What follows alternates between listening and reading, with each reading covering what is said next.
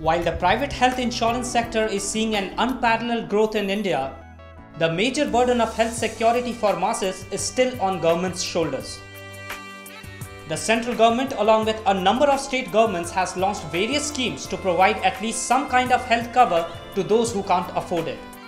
But even then, the schemes presently cover only 180 million beneficiaries, which is only 15% of the population.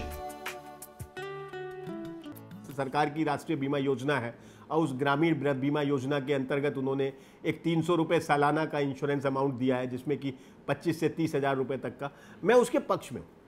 कम से कम उन नागरिकों के जो दूर दूर जगह पे रहते हैं या ट्राइबल एरियाज में, उनको अगर 30,000 की भी इंश्योरेंस अवेलेबल है तो उनकी नॉर्मल डिलीवरीज, उनकी वाटर बॉर्न डिजीजेज, उनकी वेक्टर बॉर्न डिजीजेज, उस सब का इलाज हो सकता है। उनका बुखार का इलाज हो सकता है, उनकी छोटी सर्जरीज हो सकती हैं, उससे ज़्यादा उनको ज़रूरत भी नहीं है।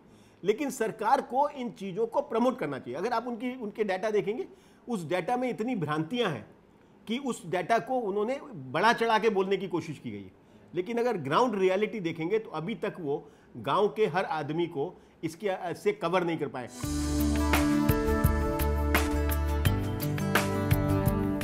Poverty and lack of health services together form a vicious cycle.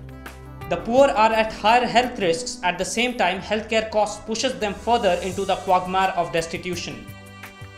As per NSSO assessment data, nearly 65% of India's poor get into debt and 1% fall into BPL each year because of health issues. For the government, the biggest challenge is to provide health insurance services to the right beneficiaries. Single biggest challenge in any of these schemes is the identification of the core beneficiary. So if, for example, in RSBY, the core beneficiary is intended to be below poverty line people. In terms of the way it is set up, there's clearly defined criteria as to who is below poverty line, and the data is structured in a fashion. But even with that, there are challenges on the ground, because a lot of times the data is old. So for example, in some of the states where we are implementing the scheme, the data is as old as 2002 census.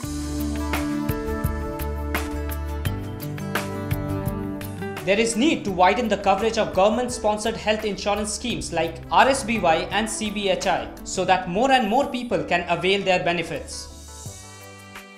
These government social health insurance schemes have sown the seed, and private health insurance companies are doing their bit behind the scene. You see, even in the RSBY, it is the ICICI Lombard which is prime driver.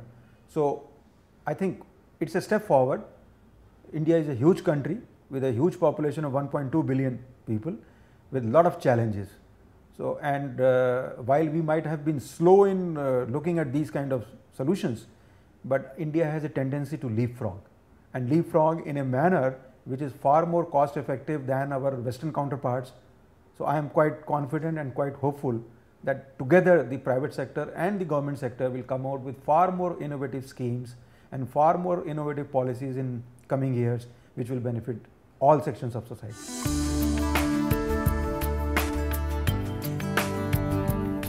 The government-sponsored health insurance plans are not only well designed but also promising.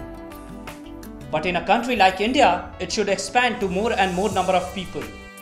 At the same time, it's time the administrative process is made easier so that the common man can benefit from these ambitious plans. CVB News, New Delhi.